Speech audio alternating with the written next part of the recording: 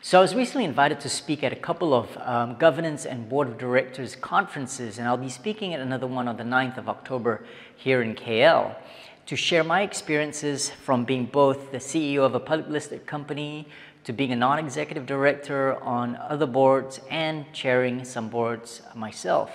And board issues and leadership are very topical in Malaysia right now because a lot of the corporate boards are being revamped. So from my limited experiences, I find that while companies today want to be more agile and dynamic, the often rigid culture from the board at the very top sets the real tone and context. And it becomes very hard for management to adopt and become more nimble when the board insists on a very structured process. Consider, for example, a state-owned investment fund where investment proposals have to go through an investment committee that meets only once a quarter, and oftentimes committee members insist on every proposal where changes are required and they have to be re-presented and resubmitted, and often takes 6 to 9 months to get an approval.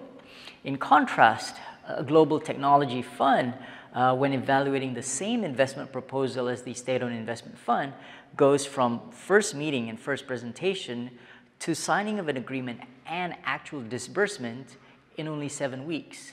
And this becomes a challenge for rigid cultures to catch up and be able to compete with organizations that have a much more nimble and fast-moving governance structure.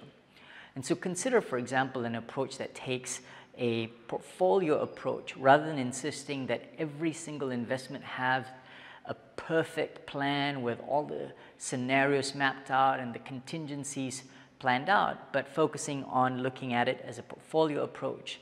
And rather than focusing on the business plan, bet instead on the people who are going to lead the investment or the venture or the CapEx project.